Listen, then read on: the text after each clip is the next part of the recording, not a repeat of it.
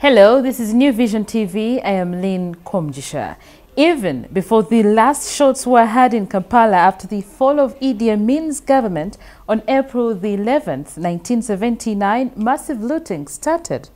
Shops, government offices and stores were all broken open for looting. Where the locks were too strong, the liberating Tanzanian soldiers blew them off to allow the local civilians loot. Now, New Vision TV relieves the first 10 weeks after the fall of Idi Amin. The fall of Idi Amin was characterized by mass looting of shops and government offices everywhere. But the public's most important target were army shops and stores that were full of sugar and other foodstuffs. For 8 years, sugar had been a luxury. Suddenly, it was not even cheap, but free, as everybody who got looted sugar was giving some to their neighbor. Many government cars were looted and driven freely for some weeks. Civil servants who were smart just went to their own offices and looted their own personal confidential files and destroyed them so they could start a clean new service record. But the most dangerous loot was Moroto Barracks, where hundreds of guns were stolen by locals, launching a new era of Karamajong getting firearms to replace spears and arrows. The new Ugandan National Liberation Front UNLF government of Professor Yusuf Lule was bathing in unprecedented public goodwill. Like it happens, the stock exchange worldwide with good tidings. All over the Uganda prices went down in what was dubbed the Moshi spirit of Lule's price. The Tanzanian soldiers were an instant hit, all of them getting celebrity status, as President Godfrey Binaisa later told the All-AU Summit months later that unlike the Chadian women who were raped in Uganda, the women simply made love to the Tanzanian soldiers, but the honeymoon was to last only 2 months. Unknown to most of the jubilating public, a power struggle had been raging within the ruling UNLF from day one. The powerful interim legislature called the National Consultative Council under Professor Edward Rugumayo was not amused by President Lule's making appointments without its approval. 68 days later, after the 68-year-old president took office, the council overthrew him and replaced him with a lawyer called Godfrey Binaisa. Meanwhile, since President Yoweri Museveni declared that his 5th elected term was going to be Kisanja Hakuna Mchezo, the public is starting to see evidence of his determination to crack down on corruption.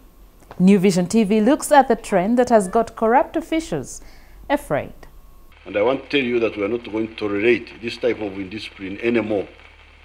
Finished. This is Kisanja Hakuna Mchezo, you remember? Kisanja Hakuna Mchezo is a phrase mixing Luganda and Kiswahili to mean a term where corruption and incompetence will not be tolerated. Although several systematic loopholes have been sealed to make stealing public funds harder, the public is only beginning to see the new spirit through recent arrests. The first was the dramatic arrest of 2 Ministry of Finance officials at the close on March. Because the economy is suffering and youth unemployment is in the region of 80%, frustrating investors who would create jobs and increase industrial output is very annoying to the president. So when President Museveni received a complaint of extortion by Ministry of Finance officials from investors, he ordered for a trap to be set and netted Mr. Charles Ogo, the principal finance officer, and Mr. Geoffrey Tuyamuhika, a senior economist, red-handed, pocketing $60,000 from Guangzhou Dongsong Energy Group Company. But the anti-corruption mood is cutting across, and the head of the judiciary, Chief Justice Bat Katurebe,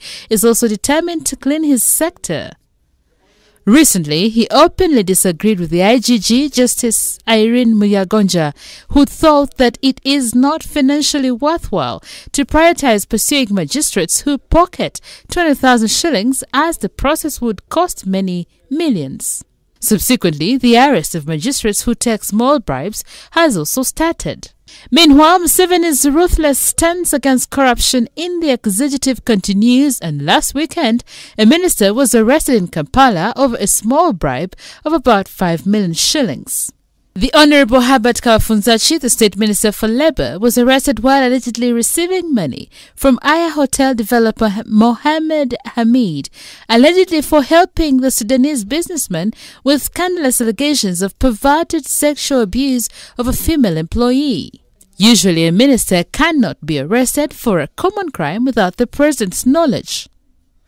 I am saying it is a setup for it is a connection between my constituency, FDC people, and connecting with Aya in business. That Kawafunzachi is winning a crucial electoral victory for NRM against heavyweight FDC's Sabiti was not enough mitigating factor indicates that, indeed, Chisanja Kuna Mchezo is serious.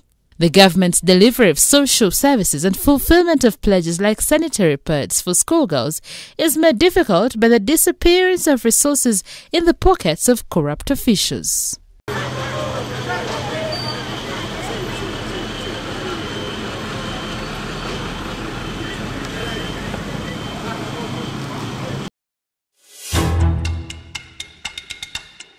You're still watching New Vision TV, and now for our Pearl of Africa series, we take a look at River Semliki.